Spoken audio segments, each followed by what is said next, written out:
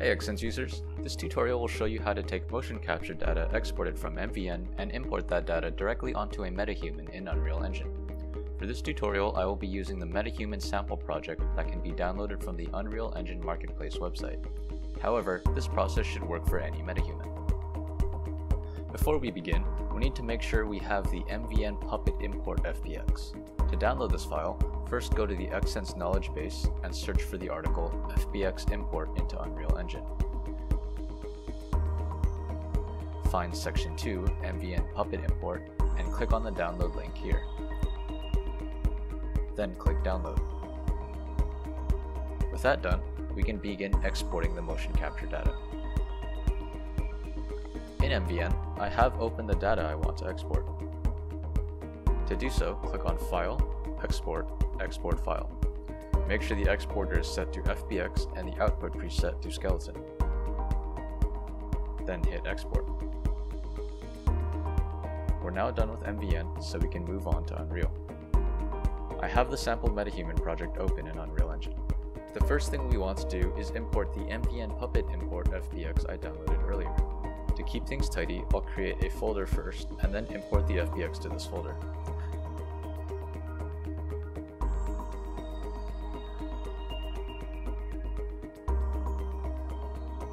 The skeleton should be set to none.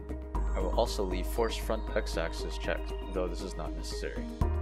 I then can go ahead and import the FBX. With the MVN Puppet imported, we can now import the motion capture FBX. This time, we want to make sure the skeleton is using the MVN Puppet Import Skeleton asset. Then click Import.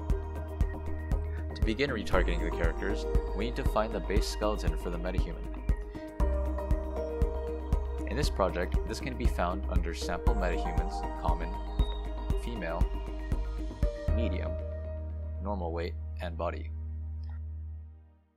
Open the skeleton and then open the Retarget Measure window. Select Rig needs to be set to humanoid. We then need to make sure that all the correct bones are selected for retargeting. If the bones do not show up, then simply expand the size of the window.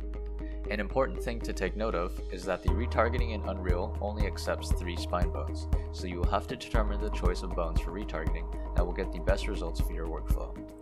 One more thing we need to do is set the skeleton in a T-pose to match that of the MVN Puppet Import skeleton. Since my MVN Puppet faces the X-axis, I'll need to rotate the root as well.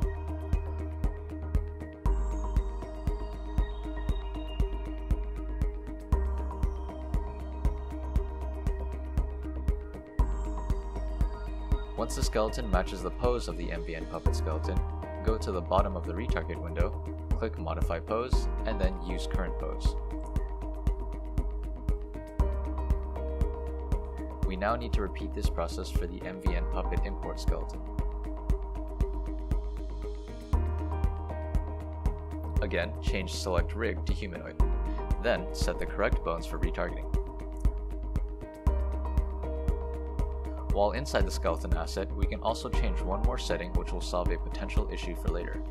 Open the Preview Scene Set tab, and under Mesh, click Apply to Asset. After saving both skeleton assets, we can now move on to retargeting. In the main window, right-click the animation asset we imported earlier. Find Retarget Anim Assets and click Duplicate Anim Assets and Retarget. This will open a window to select a skeleton for retargeting. Assuming everything was set up correctly, the base skeleton for the MetaHuman should appear here. If it does not, double check that you set up the skeleton assets correctly. If a model doesn't show up in these windows, we will need to go into the model's skeleton asset and apply to asset under mesh as we did previously for the MVN Puppet Import skeleton. Once that is done, hit retarget. For any additional animation files, this process can be repeated without needing to change anything in the skeleton assets. The animation asset is created and ready to be applied. I'm going to go ahead and create a new level for clarity, and then drag the blueprint of the MetaHumans I want into the scene. The MetaHuman selected, come over to the Details tab, and expand this part here to show the character hierarchy. Find Body Skeletal Mesh Component, come down to Animation, choose Use Animation Asset, and then choose the animation file we just retargeted. Now when I hit play, the MetaHuman is being animated by my imported motion capture data. I hope you found this tutorial helpful. Thank you for watching.